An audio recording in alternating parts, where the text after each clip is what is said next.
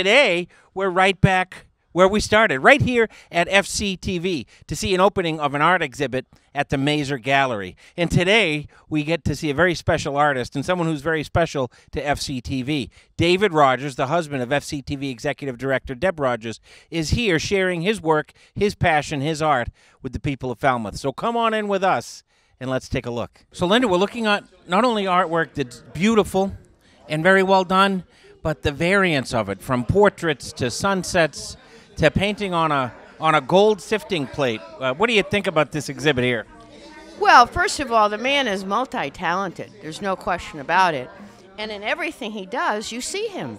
I mean, you see his heart and soul in everything he does. So Stan, in your work throughout the town with the dog park and the Carousel of Light, you really get an opportunity to see the best of what Falmouth has to offer.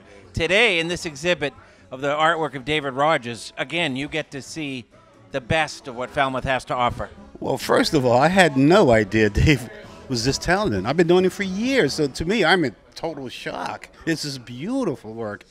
And the subjects, his daughter, his Deb, the space capsule, it's just beautiful. So David, it's wonderful that so many people have gathered here, not only to celebrate your artwork, but really to celebrate you. Well, thank you for coming. It's really kind of a big event. This is my second show here in about 20 years, so it's pretty exciting. It's a little dizzying. Tell us about this work here. So this is an actual a gold pan from Alaska.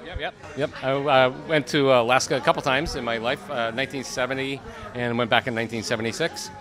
And at that time, there was a woman painting at the local J.C. Penney, and she's painting gold pans. So they have this size here and multiple sizes, larger sizes. And it's actually meant for gold panning for gold in a brook. There are little ridges on the bottom of it.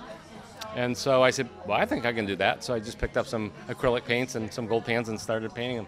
One of the things that's evident in your work, because it's so varied, is that your personality, your truth, and your love for so many things, from space travel to nature to your family, comes out through your work. And that's rare, and that's pretty special. Thanks. Yeah, my earlier drawings I did as a kid were really based on people, faces of importance in my life at the time. Well, it's phenomenal work, and thank you for coming here and not only sharing your artwork, but your truth and your passion with us here in Falmouth. Thank you very much. I enjoyed. Thanks.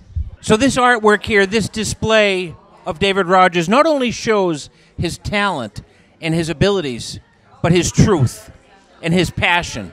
This is his latest work, one that was unveiled today, and it shows the Shuttle Challenger just before it exploded in that just poignant moment in American history. And he captures the essence of it so well. I'm Falmouth Enterprise columnist Troy Clarkson, and that's my take.